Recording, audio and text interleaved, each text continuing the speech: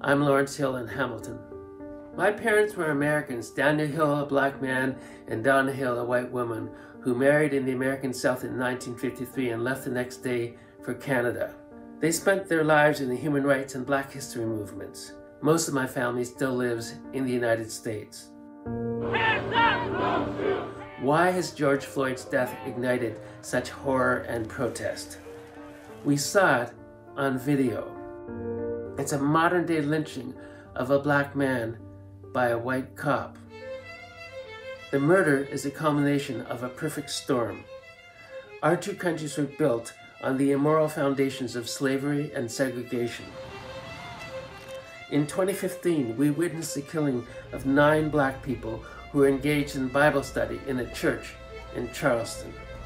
In February, we witnessed the murder of Ahmaud Arbery, a black man who went out for a jog in Georgia.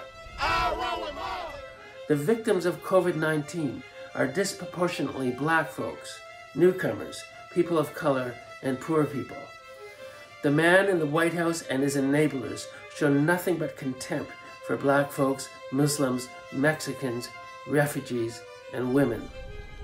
Canadians from Dawson City to St. John's can tell you about American slavery, the Civil War, and the fight to desegregate America. But how many Canadians can tell you that Peter Russell, a prominent legislator and cabinet minister in late 18th century Upper Canada, was a slave owner? How many know that slavery was part of the fabric of life in PEI, New Brunswick, Nova Scotia, Quebec, and Ontario? How many Canadians can name Andrew Loku, Jermaine Carby, and Michael Ellegon as just 3 of the many black Canadians who've been killed by police in recent years? Today, many black parents in Canada are afraid.